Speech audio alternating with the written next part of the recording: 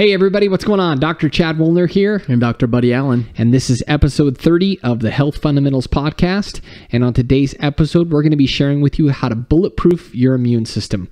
So let's get started. You're listening to the Health Fundamentals Podcast. I'm Dr. Chad Woolner. And I'm Dr. Buddy Allen. And this show is about giving you the simple but powerful cutting-edge tools you need to change your health and your life. So sit back and enjoy the show as we show you the path to your best life down to a science. So hey everybody, hope you're having an awesome day. On today's episode, we've got something really cool we want to share with you guys, and that is how to bulletproof your immune system.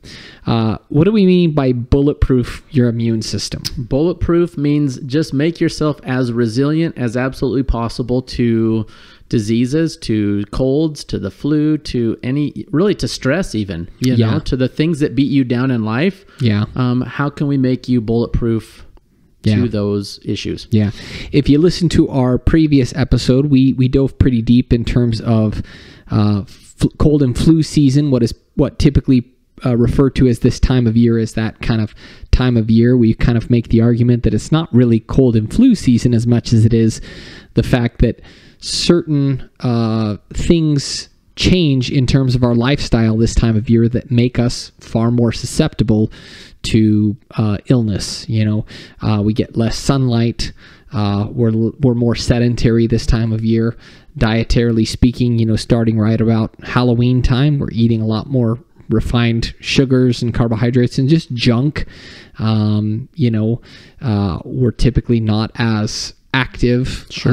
Kind of talked about that, sedentary, but just kind of a lot of these different factors that tend to lower our body's immune response. They tend to have a negative impact on our body's overall resiliency and its ability to be able to take care of itself. So if you guys have followed the podcast for any length of time, we try and make things as straightforward as possible, because anymore these days, it's not a matter of a lack of information that I think causes people to stray or to kind of miss the mark in terms of making good decisions for their health. But the challenge, I think, is how to make the best, or how to wade through the massive information as to what's going to be the best information, what's going to be useful, what's not useful, what's a distraction, what's, just information that we need to be able to kind of wade through to find. We kind of refer to it as the In-N-Out menu or the Cheesecake Factory menu. Right, exactly. It's like there's so many things on the Cheesecake Factory where it's like, golly, you don't even know what to choose. It's overwhelming. It's too much. Yeah. Whereas when it's simplified, it's real easy to say, that makes sense to me. Yeah, that's absolutely what I want today. Absolutely. And so that's what we're going to do for you guys today in terms of bolstering your immune system, really doing the essential things that will help you the most dramatically increase your odds of either avoiding altogether illnesses that come around this time of year, and or helping you mitigate and reduce the impact of the symptoms associated if you do wind up getting cold or flu or some other nasty bug or anything like that. So if you followed what we've taught for any period of time, we talk about this lens of 5 fundamentals of health. And we talk about 5 fundamentals of health again for terms of just providing clarity, making it really clear and easy to understand for people. So fundamental number 1, we talk about this idea that health comes from the inside and not the opposite. And you had mentioned, that people's instinct is to do what this time of year? Be extremely reactive, right? Bet. The minute that we get a sniffle, or we're around someone that had a cold, and we're dropping the airborne, and we're pumping the vitamin C and taking our multivitamin, and the truth is that we have to be building up all the time. It just has to be a steady, like a regular part of our life, not just because that's kind of how we've been conditioned, though, is absolutely. We get sick and you're like, I need medication. I have a headache. I need something to make the pain go away. Right. And most of what we're talking about with avoiding colds or even future more severe issues is about making smart, simple choices now, creating healthy routines, doing the things, that consistency is what we. It's and that's the number 2. Exactly. You led right into it. And simplicity and consistency. So, what does that mean in terms of practicality for you, right? So, number 1, health comes from the inside. That might seem like, okay, that's good in theory, but how do I actually take that and implement that into day-to-day action? Well, that kind of takes us to number 2, and that is this whole idea of simplicity and consistency. And what I would simply say in terms of very pragmatic approaches that you can take for you individually and for your family is just to do a almost like create your own personal and family battle plan for cold and flu season, and basically write down a simple checklist of things that you can do daily that will have a positive impact on your body's immune system. Those daily, putting in those daily, deposits, in terms of your health. So things like, are you hydrating adequately? Most people don't do this. And I think most don't do it because it's an cold. Oversight. Yeah, it's cold outside. Well, it's cold outside they too. Don't get thirsty. Yeah, absolutely. So proper hydration, making sure you're getting adequate hydration throughout the day. There are numerous different flavorings that you can get that are actually really good, that don't really interfere or aren't loaded with crappy sugar and things like that you can do that make drinking a little bit easier for some people. I actually just got this new electrolyte powder that I put that tastes great. It's an orange mango flavored. Tastes really good. I know you have several that you use that are good for hydration, so that if people who are just like, I don't like I don't like drinking all that water by itself. There's a variety of different ways that you can make it a lot more fun and enjoyable. Lime, and lemon. simple. Yeah, absolutely. Yeah, fresh cucumber, lime. Yeah, absolutely. Name it, yeah. There's a number of ways. So hydration is a good way. Making sure that you're reminding yourself and your family, washing your hands regularly, making sure you're getting adequate vitamin D intake. We talked in our last episode about that. Making sure if you're not somewhere that is allowing you to be able to get adequate sun exposure, doing a good vitamin D supplement. There's some really good liquid vitamin D supplements out there that allow you to get really high doses of vitamin D very easily. In a drop or two. Yeah, absolutely. So vitamin D, making sure dietarily, that you've got that on your checklist as well. Making sure that you're getting adequate rest, making sure that you're getting adequate exercise. So those are just a few of the simple things, in terms of when we talk about that second fundamental, simplicity and consistency. The third is making sure our bodies are functioning both correctly, mechanically and chemically. And I would say most people, when we talk about biochemically, that's when they think of your immune response. That's where most people think. And that's true. You should think in that respect. But believe it or not, your physical frame is going to have an impact for good or for bad on your body's immune response, right? So let's talk a little bit about that. How could a nagging neck, shoulder, or back issue or knee issue or whatever have an impact on your immune response? I once heard it was Kelly Starrett, I believe. Yeah. He had talked about our frame, meaning our axial skeleton, our spine. Yeah. He says that's the chassis of your body. Yeah. And he said he kind of just said, listen, it's like your car. If your chassis is bent or messed up, your car is going to drive crooked. It's going to wear weird on. Everything is going to be affected by that. Yeah. So he said, he basically says your chassis or your spine needs to be functioning and moving correctly, and then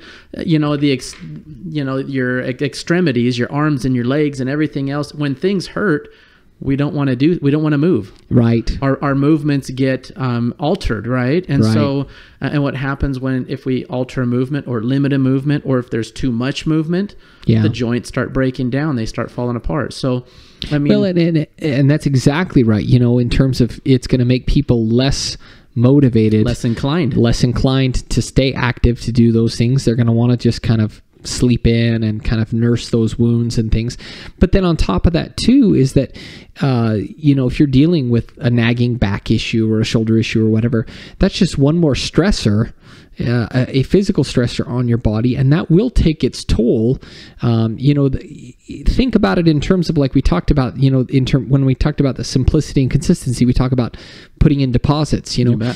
it's this whole idea. You could simplify it by looking at it in terms of like this scale that you're trying to balance, withdrawals versus deposits. This time of year there tends to be more withdrawals than deposits, because again, you think about it, this time of year we are more sedentary. We're eating things that probably we wouldn't eat the rest of the year. We're not getting the sunlight that we need. We're probably not getting the rest that we need. So all these different things, these are all with just small little withdrawals, but collectively over time what happens is it puts us out of a state of proper balance in terms of our body's resiliency.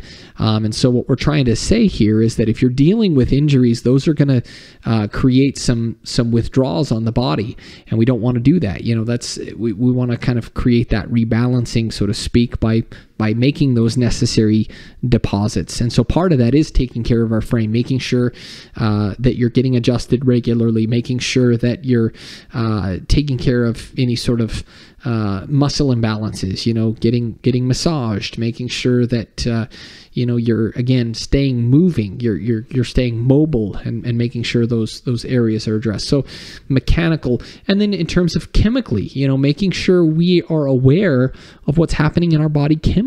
I think one of the most simple things, one of the most basic and fundamental things, making sure we're not throwing our body's biochemistry out of total whack by giving it these absurd and ridiculous spikes and crashes when it comes to blood sugar. You bet.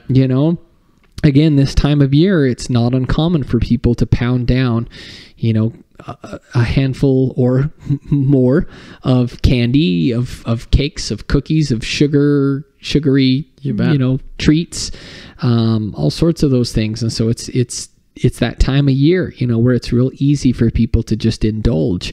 And that's one way chemically in our body that we can throw things out of whack. And again, just add one more element of stress on the body, that the body, when it's having to process a lot of that sugar and having to shoot out a tremendous amount of insulin to help stabilize our body's overall blood sugar, that can be a problem, right? So big problem. Making sure, so again, number one, health comes from the inside. Number two, simplicity and consistency. Number three, making sure we're functioning both correctly, mechanically and chemically.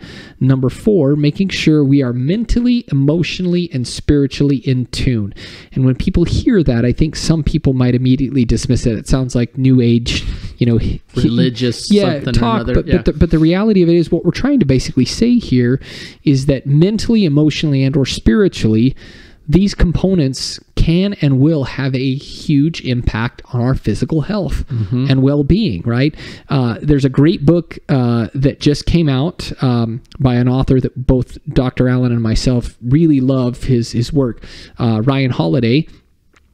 Some of his other books he wrote that are great are The Obstacle is the Way. I love a bunch of his books, but Obstacle is the Way is a great book of his. But he just came out with a brand new one called Stillness is the Key. And we're not done with it, but we recently took a road trip together, and we listened to a chunk of it, and it's just what he shares in that book is amazing. So what you heard and what you learned just from the little that we kind of listened to, what were your takes? What were some of your takeaways? Well, with respect to just your mental and emotional health and or happiness, is he talks a lot about just quieting the noise, being able to silence a lot of the stuff that you hear around you, and kind of just simplify things. Again, it's really about simplifying your life and not letting the noise, because we are bombarded by stressors, whether it be from social media, from work, from family, from personal things that we're struggling with, and the problem being is when we're overwhelmed, it's hard to process anything correctly. So if we are struggling making poor decisions because we're so overwhelmed with different stressors going on in our life, it also makes it harder to eat right. It makes it harder for us if we do get hit with a virus. Believe it or not, our mental health absolutely plays a massive part in our ability to fight off infections, diseases, and other issues that are kind of always working against us, or that potentially can work against us. Right. Well, and I would even go so far as to say that the problem isn't just that it's an overwhelming amount of information in terms of just overall volume, right? Which is true. It certainly is that. We're overwhelmed by just information in general. But to compound that and make it even worse is that a significant or an inordinate amount of that information happens to just be negative. Yep. You know, when you look at the news these days, when you turn on the news, what's the percentage of information that just is outright negative? I would say the majority of the information is always some new thing to worry about or be concerned about or be afraid about, and not to dive into any sort of conspiracy, anything like that. But you think about it just from a marketing standpoint, it would make sense that they would lead with those sorts of stories because it creates a greater level of consumption. If you're in a state of fear and or that fear is creating certain levels of uncertainty, and how do I fix that uncertainty? Well, I need to find out more information as to, exactly, know what the punchline is here, and they're going to be sharing more with me about, you know, updates as to this story if I just keep tuning in. I'll never forget, you know, I think who can forget, for those of us who are old enough to remember, when 9/11 occurred. I mean, all I wanted to do during that time, I remember I had to go into work, and I remember everybody was just freaking out, and the one thing that we all wanted to do was to just watch the news the whole day, to just see what was going on, to stay in the loop. And that's not to say that you shouldn't be informed. That's not to say that at all. What I'm just saying is that, you know, negative information can be very almost addictive sometimes, and it can create these very negative spirals. And so what happens is, you know, that negativity can kind of feed and grow if we don't keep it in check. And so in terms of the information that we receive, you know, going on an information diet can be or an information detox even, can be a really powerful thing that you can do in your life. So what would be some ways that you would recommend practically for people to go about doing that? You know what? One of my favorite recommendations was from the 4-Hour Work Week. I read that years ago, and he says, he was Tim Ferriss, right? Yeah. He had mentioned that, he says, I don't ever look at the news. He says, I have people that I trust, people that I believe are well informed, and I will just sit and chat and talk and see what's going on. I'll ask them, hey, what's going on in the world? And if they don't say anything worthwhile, he says, I don't waste my time looking for it. So I'm like, you know, having people that are level-headed, that are, you know, that you can trust, that maybe are well informed, I actually think that's wonderful.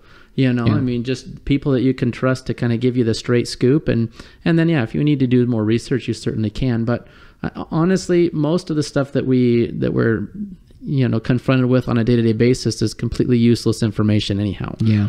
Well, and I would say too, you know, we talked about at the beginning of this episode, this whole idea of making your kind of battle plan or a checklist of things. I would include intentionally in that battle plan open space. You know, space for you to have quiet time, to be able to think, to be able to turn off the noise. If you're the type of person where you hear that and that resonates with you, that's what I'm going to do. I'm going to just basically cut that out. More power to you. For some people may want to watch the news just to stay informed or to feel like they're getting the information that they need. And that's fine. But what I would simply do is create very limited time. I wouldn't do any before bed. I wouldn't do anything in the middle of the first thing in the morning. I would find some time in the day where you limit it for 10 minutes, 15 minutes, where we're going to get the essentials. We're going to go through here and we're going to look at the information that's available, see what's going on, see what's happening. And again, I would highly recommend that you look at trusted resources. Which is challenging these days. It is challenging, to get unbiased information, but just to try your best to really look at collectively everything that's going on. But again, in limited doses. Don't get in the habit of letting this go on. I think you hit it on the head. In 10 minutes, 15 minutes tops, you can hear every single news story that's of any relevance around the world very easily. And if it's not something that really is important for you, just move on. Yeah, absolutely. So in terms of that, then, again, in the grand scheme, we're talking about these 5 fundamentals of health to really help you boost your immune system. We've talked about this idea, health coming from the inside, simplicity and consistency, making that daily kind of battle plan to help you and or your family. What are the things that you're going to do to proactively help bolster your immune system, making sure that things are functioning both mechanically and chemically. Then talking about making sure mentally, emotionally, and spiritually we're feeding ourselves with good information, and making sure that we're not getting overwhelmed or overstressed, making sure we're creating sufficient quiet time to either meditate or to journal or to just give yourself time to kind of decompress. And then last but not least, is making sure we are fueling ourselves properly, right? Our bodies need to be fueled. And so oftentimes we don't think of eating as fueling. We just think of it as this indulgence or this pleasurable experience or this torturous experience. It's one or the other, right? And so unfortunately, when we don't view it in terms of this proper light of fueling ourselves properly, we miss the mark either way, right? Either overindulgence or just punishment. Well, I think you hit it on the head there, because our fueling can be something that is the necessary support that we need for the building blocks to stay healthy. It can also be a negative stressor. Absolutely.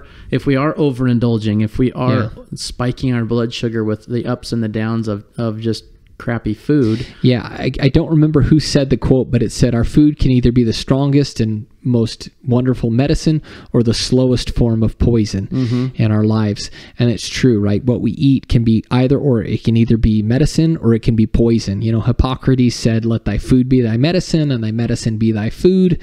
And it's so true. So this time of year, what would you recommend in general, guidelines in terms of fueling yourself properly? Make a plan, first of all, because if you don't plan what you're going to be eating and what you're going to be doing, it makes it really easy to say, oh, I'll grab this, or hey, eggnog's on the shelf. The path of least resistance. Exactly. It's going to be too easy. So if you don't make a plan, it's going to be really easy for you to slip and fall. Absolutely. In terms of general guidelines for fueling yourself, general guidelines, you're going to make sure.